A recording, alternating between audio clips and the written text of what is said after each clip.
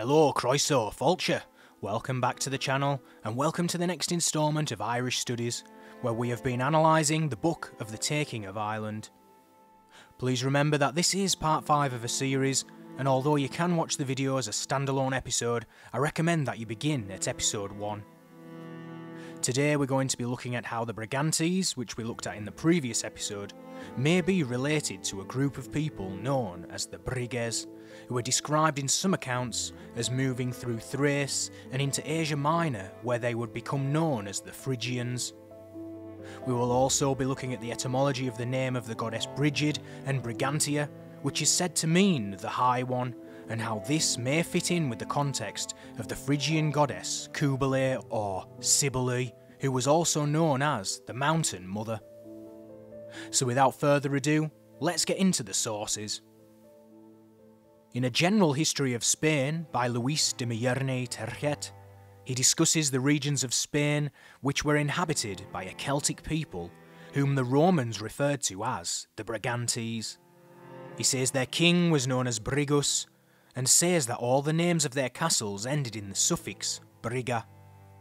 He tells us that these Brigantes were also known under the names Brigies, Brigues and Brigades, and goes on to say that an arm of these people would move into Thrace and then Asia Minor, where the name Brigies would change to Phrygians, by what he describes as a corruption of the word.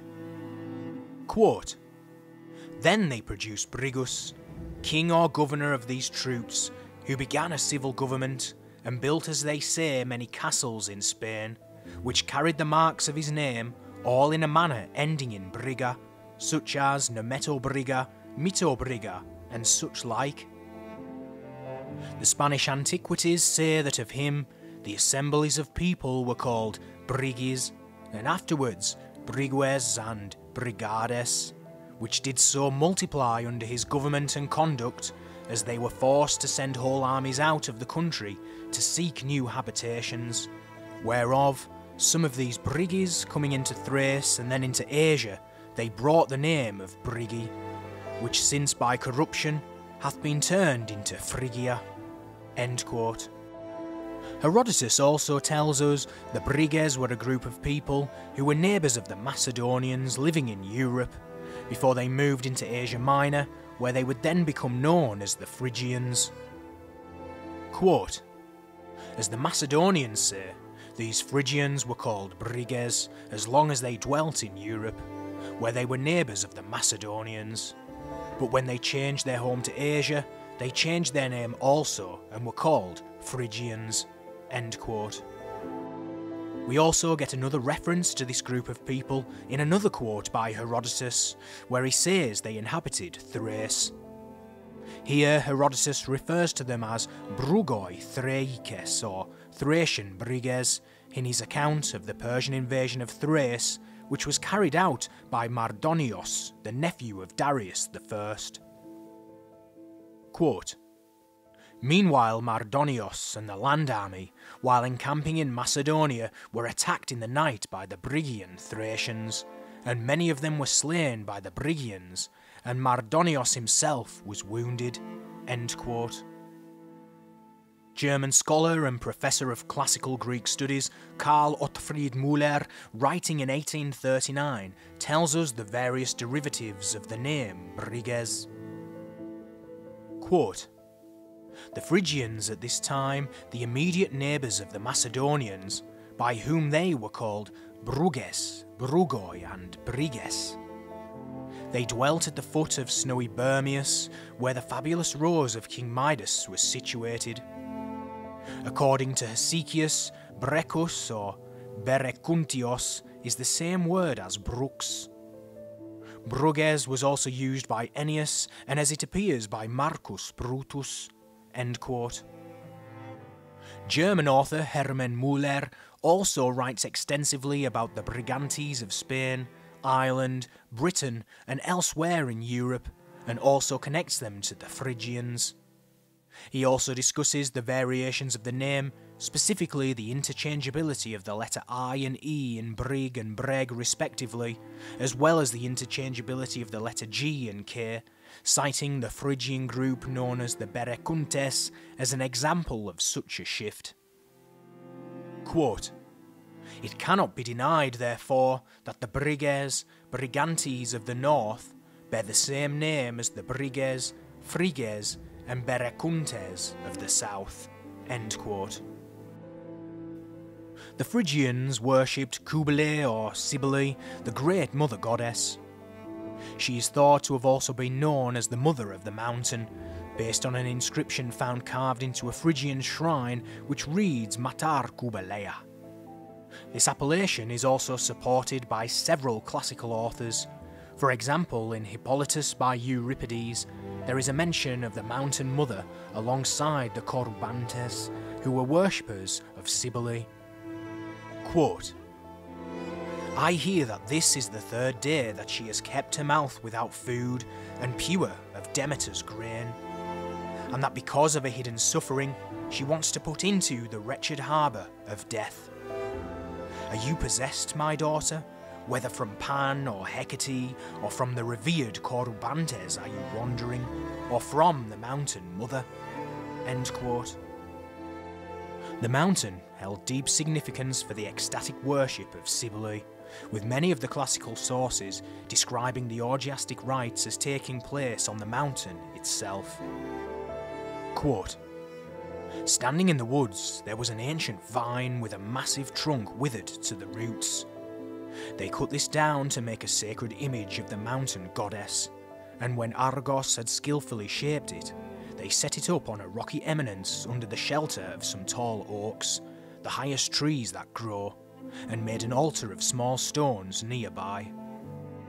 Then, crowned with oak leaves, they began the sacrificial rites, invoking the Mater d'Indumene, most worshipful, who dwells in Phrygia, and with her Titias and Kulenos. For these two are singled out as dispensers of doom and assessors to the Mater Daia." End quote. What's interesting about this is that the goddess which the Brigantes worshipped in Ireland and Britain, Brigid and Brigantia respectively, the latter of which reaching us by means of an interpretatio romana, contains a root word which is found in other words relating to height and elevation, and in the Encyclopedia of Indo European Culture, the authors state that the goddess's name means something like the High One or similar. It is cognate with names from other branches of Proto Indo European, such as Burgunt, a woman's name in Old High German, and Brati in Sanskrit. The authors then go on to say that they are certain the derivation of the word comes from a root meaning high, hill, or mountain. Quote, "Birgantia, High One. Cognate with Old Irish Brigid, Old British Brigantia, Old High German Burgunt, Old Indic Brati, high or lofty. The derivation is clearly from berg, high, hill or mountain, and the Old British Brigantia is cognate with the Old Indic adjectival form, which may occur as a woman's name. The Celtic goddess is attested in both Britain and Ireland, and also the British and early Irish tribal name Brigantes, of whom Brigantia would have been the titular deity." End quote. Brigantia, in depictions from the Romano-British period, is usually depicted holding a spear with the Gorgon's head displayed on her chest. Her head is decorated with a corona muralis or walled crown, which was an emblem of tutelar deities, those who were seen to be a guardian, patron or protector of a city, place or nation. Statues and busts of Cybele are often also found wearing the walled crown, signifying she also fulfilled this role, and although Brigantia was often conflated with Minerva in the Romano-British period, it doesn't necessarily mean she was always strictly viewed in this light. Does this potential link between the Brigantes and Phrygians give us additional context as to why Brigantia was referred to as the High One? There is evidence which shows that the worship of Cybele and Attis was carried out in the Romano-British period, particularly in Brigantes territory. Two altars were found dedicated to Cybele, one at Corbridge and the other at Chester's Roman fort, both in close proximity to Hadrian's Wall. The most intriguing piece of evidence, however, was found at Cataractonium, which became known today as Catterick, North Yorkshire, which was also Brigantes territory. Here a male skeleton was discovered, which had been given a female burial, and this has led archaeologists to interpret the burial as one which was consistent with that of a Gallus, a member of the eunuch priesthood of Cybele, who would castrate themselves and wore long hair and women's clothing in imitation of the Great Mother. Here is what English Heritage has to say regarding the burial. Quote, "The most enticing piece of evidence for the Gaulish presence in Roman Britain, however, is found south of Hadrian's Wall at Catterick in North Yorkshire, at the site of Roman Cataractonium. In 2002, archaeologists uncovered an unusual burial. The skeletal remains appeared to be male, but was buried with women's clothing and jet jewellery. Although all Romans wore jewellery, only women wore jet, which was associated with childbirth and magic. It is difficult for archaeologists to interpret identity through burial goods, but this is a strong indicator that the person was not seen as a man by the people who buried them. Isotopic analysis of the remains, although inconclusive, has suggested that they grew up either in the south of Britain or in a similar climate.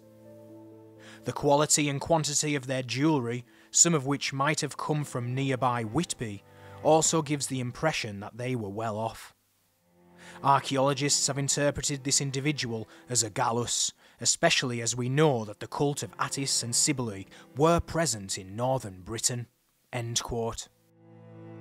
A similar burial was also discovered in Hungate, York, which was also Brigantes territory. The question is, does this evidence show a cult practice which was introduced by the Romans, or was it one that was already present, which was allowed to persist to some extent under Roman rule? Finally, does this information presented in this episode also help to explain why Phineas, from Irish mythology, seems to bear some resemblance to Phineas from Greek mythology? We looked at this in a previous episode. If you missed it, you can check it out here. If the Brigantes are connected to the Brigues, who would later become known as the Phrygians, then that could help explain why we find a name of one of Phineas' sons, Clutius, on over 10 inscriptions found in the regions of modern-day Spain, which were occupied by the Brigantes. As always, let me know your thoughts in the comments, and thanks for watching. We'll continue this journey in the next episode. Catch you on the next one. Old Boy out.